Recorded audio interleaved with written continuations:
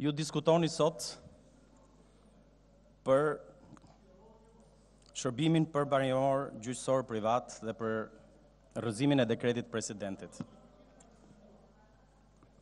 Ndërkohë, ne duhet diskutonim sot për rrëzimin e këtij sistemit korruptuar politik që ka kapur peng jetën e të gjithë shqiptarëve,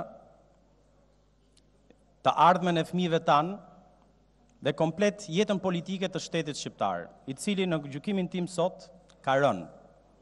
Ka rënë, është rrëzuar. Ju sot dilni dhe bëni sikur jeni autoritet moral për të mbrojtur reformën në drejtësi. Kjo është një tallje, jo vetëm me ne këtu si opozit, por është një tallje me të gjithë qytetarët shqiptar që kanë shpresë që me mbështetjen e Shteteve të Bashkuara të Amerikës dhe Bashkimit Evropian reforma në drejtësi të bëhet. Juve çfarë bëni? Hapni sherrë me presidentin dhe rrëzoni dekretet e tij duke bërë sikur jeni të virgjër. Çmenduri. Kjo është çmenduri. Kjo është tamam tallje me inteligjencën minimale të qytetarit shqiptar. Juve do bëni drejtësi. Kjo është për të qeshur edhe për të qarë në të njëjtën kohë. Tani, sot ka ditëlindjen komandanti juaj. I uroi ditëlindjen kryeministrit. Se unë s'ja di kryetarit, nuk jam si ju. Unë nuk jam WhatsAppist, s'jam WhatsAppist si juve. S'kam qenë ndonjëherë. Ta gëzoj ditëlindjen. Sa të gëzuar që janë për ditëlindjen e komandantit, shi sa të gëzuar që janë. Doja nga ana njerëzore t'i uroja ditëlindjen kryeministrit të Shqipërisë. Gëzoni. Dhe t'i kujtoj kryeministrit një nga këngët e mia të preferuara të fëmirisë, Globi rrotullohet, dhurat për ditëlindje. Problemi është se unë dua t'i ndroj fjalët e kësaj këngë sot dhe të them krevati rrotullohet, ose ata të tre rrotullohen krevat. Ju rrotulloheni bashkarisht në krevat dhe doni të na përfshinin neve në lojrat tuaja të krevatit, në kurrizë të shqiptarëve. Juve keni njerëz të korruptuar mes grupit tuaj parlamentar dhe flisni për reformë në drejtësi. Juve ju kanë dalë përgjime me emra dhe flisni për drejtësi.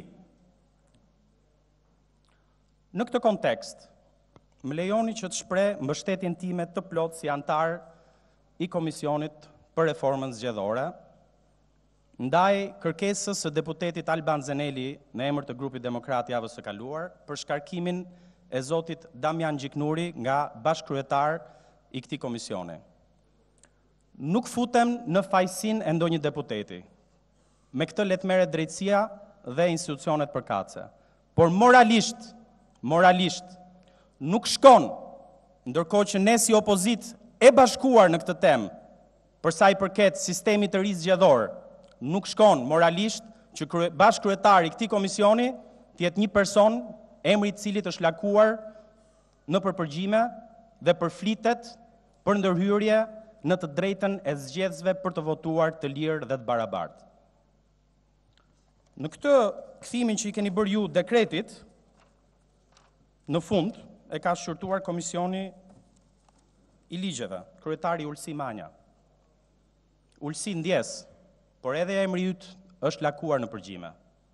Nuk paragjykoj, por moralisht ju si grup duhet mbani përgjegjësi dhe të kërkoni llogari nga gjitha emra që të cilëve u ka dalë emri në përgjimet e fundit.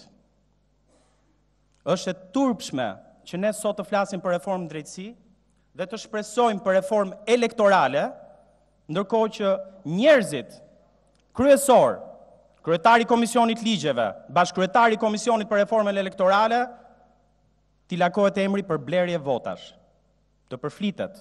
Unë nuk gjykoj, takon institucioneve të gjykojnë.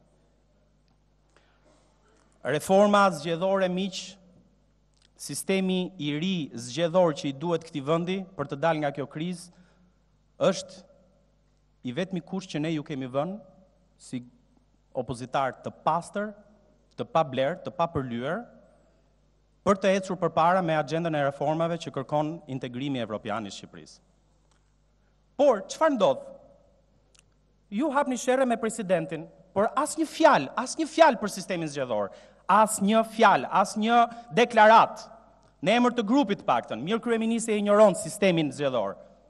Është kërkesë e Shteteve të Bashkuara të Amerikës, është kërkesë e Bashkimit Evropian që Shqipëria të kryejë një reformë zgjedhore, jo vetëm në linjë me rekomandimet e OSBE-Odirit, por edhe në linjë me vullnetin e kësaj opozite legjitime këtu në parlament për të reformuar një herë mirë sistemin zgjedhor të kalbur dhe të korruptuar, i cili vetëm korrupton votat e shqiptarëve dhe korrupton vullnetin e zgjedhësve shqiptar për përfaqësimin që atyre ju duhet këtu në këtë parlament. Kam edhe një fjalë për ata ambasador, jo në linjë me opozitën rrugore apo me presidentin, po kam edhe një fjalë për ata ambasador që sot ndoshta pa e kuptuar mirë ç'po ndodh, bëjnë thirrje për dialog. Shqipërisë të nderuar shqiptar, qytetar, nuk i duhet asnjë dialog. Sepse dialog do të thotë rrotullim treshe në krevat. Nuk ka më vend për dialog. Nuk ka më vend për dialog. Dialogu mbaroi. Zgjedhjet lokale u kryen, janë njohur edhe nga Bashkimi Evropian, edhe nga Shtetet e Bashkuara të Amerikës. Ata qytetarë që donin të votonin, shkuan votuan, ata që nuk donin të votonin, nuk e ushtruan të drejtën e tyre për të votuar. Zgjedhjet u kryen, ashtu siç u kryen. Nuk janë më të mirat, dakord. Nuk ishte mundësi zgjedhje, dakord. Unë personalisht nuk votova, sepse nuk isha mundësi zgjedhje, sepse nuk dëgjova asnjë alternativë të besueshme për qytetin tim, por i mbështeta zgjedhjet. Çfarë po bëni juve tani? Juve tani po filloni dhe po jepni sinjale për dialog. Çfarë na duhet dialogu me ata që bojkotuan institucionet? Çfarë na duhet dialogu me ata që bojkotuan parlamentin? Ç'na duhet dialogu me ata që kanë injoruar reformën elektorale për kaq vite me radhë pa dhënë asnjë alternativë, asnjë iniciativë ligjore këtu në parlament? Të nderuar deputet, unë mendoj që ka ardhur koha që edhe juve të bëni serioz dhe kam thirrjet sinqert nga zemra për deputetet e grupit socialist. Ju lutem, mbushjani mendjen kryeministrit tuaj, me që ka edhe ditëlindjen, se për momentin dhuratat e vetme që merr ai i ka vetëm nga Lul Basha. Të gjitha ja dha. Ekzekutivin ja dha, parlamentin ja dha, dhe i dha 61 bashki falas, plus gjithë këshillat bashkiak. Nuk njoh në eksperiencën time, në një histori të ngjashme në botë, ku në një pseudodemokraci, opozitat ja japin tavolinë të gjitha format e pushtetit kryeministrit. Ja dhanë dhuratë për ditëlindje. Por tani çfarë bëjnë? Bëjnë thirrje për rrotullim. Dhe bëjnë thirrje për dialog. Të nderuar koleg, i nderuar zoti Balla, ne jemi këtu, e kam thënë disa herë në këtë seancë. Ne jemi këtu të mbështesim thirrjen e Shteteve të Bashkuara të Amerikës, thirrjen e Bashkimit Evropian dhe vullnetin dhe dëshirën e shumicës dërmuese të qytetarëve shqiptar për të filluar procesin e reformimit të sistemit zgjedhor në Shqipëri. Është nyja kyçe e daljes nga kriza.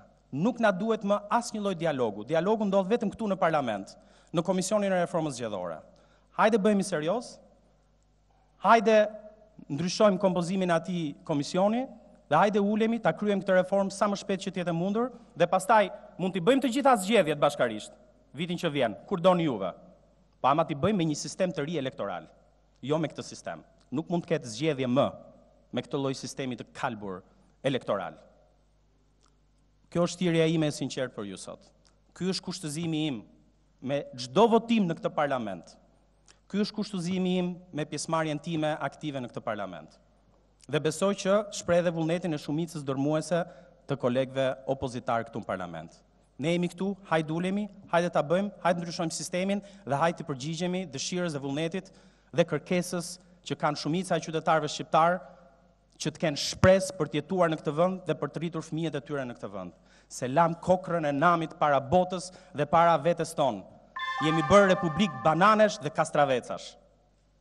Hajde ndrojmë. Faleminderit.